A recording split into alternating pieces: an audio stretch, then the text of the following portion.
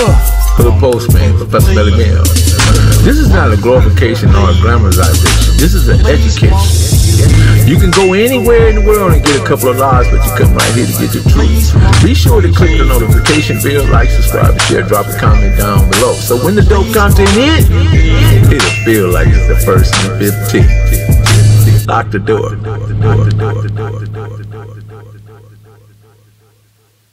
Slick.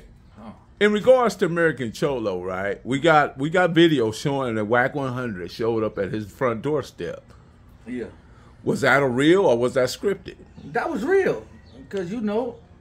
I believe it's real because I talked to Whack, and Whack is that type of character. I talked to him on occasions. You know, I got, you know, some homeboys of mine don't like Whack for personal reasons. But okay, I'm grown. I'll be 46 this year. I'm grown. I'm grown enough that I can hang with whoever I want to hang with. I hang with Crips. I hang with Mexicans. I hang with my own. I hang by myself. That's the best way, to hang by yourself.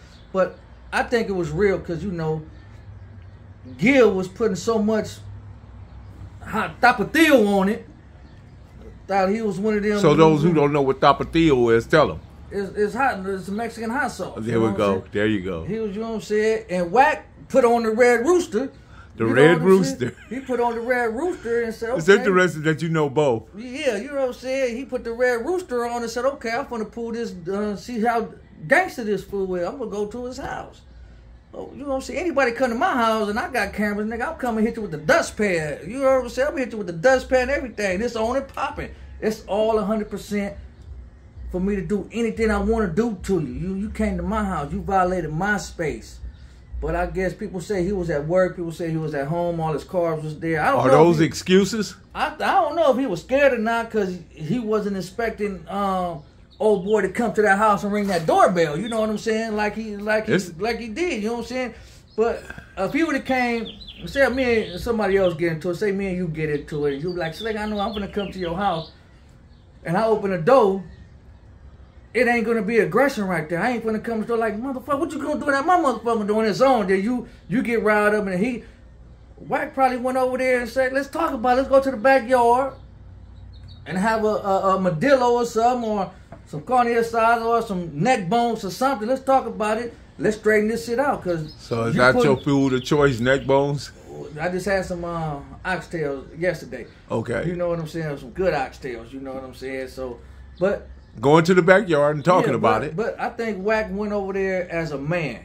He didn't go on no gang banging shit. He didn't take 40, 50 people. Yeah, because he was by himself. He was by himself. That's what you're supposed to do. By yourself. You know what I'm saying? Whatever happens. If I go say, nigga, we catch this fade, I'm coming by myself. I ain't coming with the homies, because if I come with the homies and you come with your homies, it's going to be a Royal Rumble. It's going to get out of hand. It's going to get out of hand, and guns is going to come out. Somebody's going to get killed. So best thing, so if I go by myself, you got your homeboys, that's just letting me know how you stand. You're scared. You know what I'm saying? We're going to meet up. Let's meet up together. We can either talk it out. We can take a friendly phrase, shake hands after that.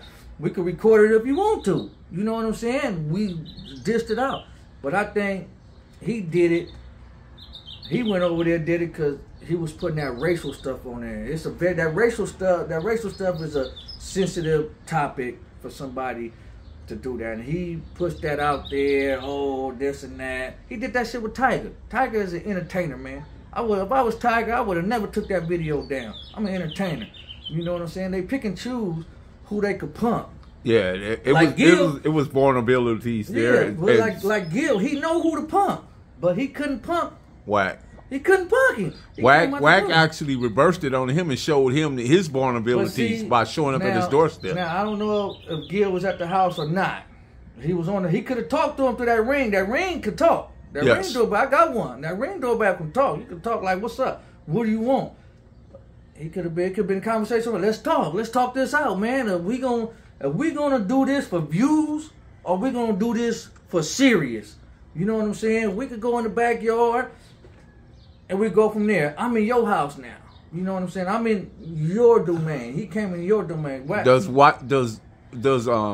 King Baba Louie perspective apply at that point? 25% of serious MFers and 75% of cheerleaders. Does that apply with them because he didn't, you know? I'm gonna tell you what my big homie told me. Okay, go.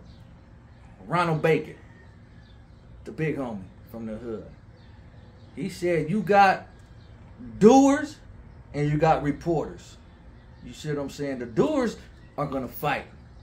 The reporters are gonna stand there and run to the hood and say, "Oh yeah, we got into it with such and such." They were squabbling like that. That's what the big homie explained to me. We got doers and we got reporters. That's a good assessment. You know what I'm saying? Because the reporter's gonna go report back to the hood, Right. and put extras on it. You see what I'm saying? Right. But you could gang bang and act hard because you got a following, and I think that's what Gil got. He got a following because he played that racial card. I'm Rasa, this and that, but I'm not going to get into that. You know what I'm saying? They say he Honduras. In all actuality, back there on that side, Honduras, El Salvador they don't like Nicaragua, Mexicans. yeah, They don't like Mexicans. You know what I'm yeah. saying? But we ain't going to get into that. You know Yeah, that's a whole nother. That's another a whole nother section. culture clash once that's again. a whole torture class because, you know, all my parents is Mexicans. You know what I'm saying? And all that, and I learned that from there. Why you dropped your octaves down low when you said that? What? You said, "Oh, my parents." I ain't dropped nothing there. They all motherfucking Southsiders shit. You know what I'm saying? So, but that's here nor there. You know what I'm saying? I know my peoples look at me a different way because I'm from a black gang. You know what I'm saying? It wasn't by choice. You know what I'm saying? Just like back in the days, as far as I can remember, I had an uncle from City Terrace. And I had an uncle from Garrity. They didn't get along. Every time I looked up, my uncle on my mom's side squabbling with 10, 15 Garrity's. You know what I'm saying? He coming, my mom, dad, they coming back from the hospital looking like mummies. Because they hitting them with bumper jacks and all that. And then when my uncle David got killed on Eastern at the Burger King right there, I remember to this day. We was driving as little kids. And my mom felt it. And they crept up on my uncle and shot him in the back of the head. You know what I'm saying? That's when my mom picked us up from City Terrace and moved us to Compton. You know, and that's what I think. She wouldn't let us go over there, interact with my dad family and my cousins and my other relatives over there. So basically I was stationed in Compton with my brothers and sisters. They never taught us Spanish in the household, but they spoke it fluently. I grew up with blacks. I played sports. I'm hanging around them. That's who I adapted to. That's who adapted to me. So it wasn't by choice. You know what I'm saying? If I was still in East LA, I'd have been a Southsider. No doubt about it. How long you and Taboo been together? Oh, I was with Taboo. Taboo when he was eating Happy Meals every day. I've been with Taboo. I was like, but see, Taboo was always in penitentiary, Camp YA. Penitentiary, you know, this is the longest he ever been out, and you know, we thick as thieves, you know what I'm saying? One thing I can say though about the Pyrus, there was a time when you guys were united on all fronts, and nothing divided you for no reason. Now, if we come back to that, we'll be a force to be reckoned with. You know, we can't be stopped. But it's a lot of egos on both sides, the southern side and the black side. You know what I'm saying? It's a lot of egos. We got a lot of people with their chest out like they can't get it popped. You know what I'm saying? Like they can't bring back down to earth because they went to the penitentiary. They walked the yards. There's a lot of big homies that walk the yards. There's a lot of youngsters that walk the yard. I see the difference between my little homies going to the pen and doing 5 or 6 years. Some of them come with their chest poked out. Some of them come up humble. You know what I'm saying? Because they did that time. I got homeboys that's in there right now ready to come on.